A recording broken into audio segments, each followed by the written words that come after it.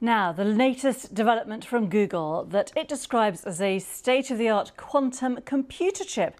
The company claims Willow leapfrogs over the supercomputers that we used to consider the world's fastest, and it takes 5 minutes for them to solve a problem that would currently take supercomputers 10 septillion years to complete. Well, Professor Alan Woodward is a computer scientist at Surrey University. Septillion, before I ask you how much is that, I know it's a lot. But first of all, I'm going to start with the very basic question. If you can explain what a quantum computer chip is. Right, that's the million-dollar question. In conventional computers, the laptop I've got in front of me, the unit of information that's used for processing is called a bit. Most people have heard of a bit, and it has two possible values, 0 and 1. And typically the way they're implemented on a chip is with a transistor, which is a fancy switch. So the switch is either on or off. So it's either 0 or 1. In quantum computing, you use what's called a quantum bit. And the quantum bit can also be 0 or 1. But if you can coax it into this very special state, it's a complex combination of 0 and 1. Some people argue that it's all possible values at the same time between 0 and 1. And if you get lots of those working together, then you can actually, it turns out there's some algorithms you can do which are much faster in that sort of state with a qubit than you could ever do on a conventional computer. I'm slightly hesitant to say that this is the comparison with the supercomputer is actually really a valid one, because the algorithm they implemented is really all about it relies on quantum physics. And so the first thing the supercomputer would have to do is simulate the quantum computer or the quantum circuit. So I'm not sure it's a fair comparison in some ways. But the more interesting part about what they've done and what Google have done in this paper they've put out is what's called error correction, which is a very boring subject. Most people will never have heard of it, but we're all relying on it. I'm using it right now. All our modern electronics have errors in them all the time. And if you're not to end up with just lots of noise, but actually a signal you can use, you have to do what's called error correction. And what they've worked out is how to build a chip with over 100 qubits on it, such that they've reduced the error rate below a magical threshold that everybody's been trying to get to for a long, long time.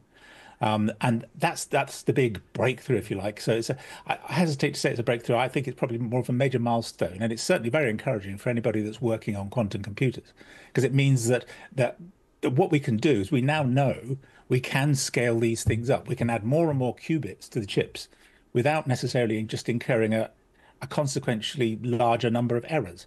And that was really what tipped modern computing over into sort of the race we saw in the last 60 years, where every 18 months the power doubled. And that's what this holds out as a potential. OK, well, I'm still grappling with the idea of it being 0 and 1 at the same time.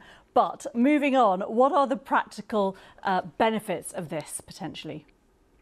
Well, actually, it goes back to why quantum computers were first mooted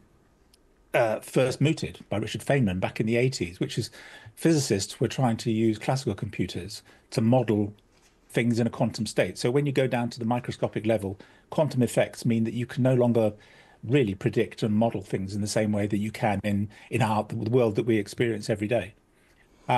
And so they decided, well, why don't we actually make a computer out of something that's quantum and actually has the quantum effects built in?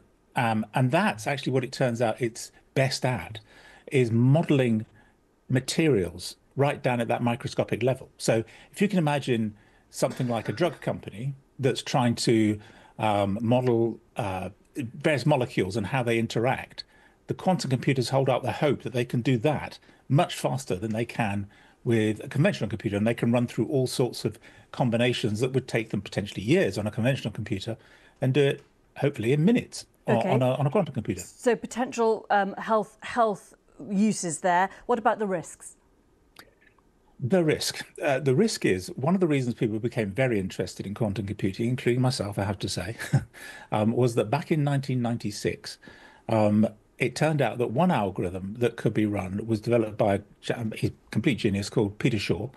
And what it does is most modern encryption, it relies on certain mathematics that are very difficult to do one way, but very complicated to undo and find out the answer. So, for example, if I ask you what's 3 times 5, I'm sure you'll quickly say 15.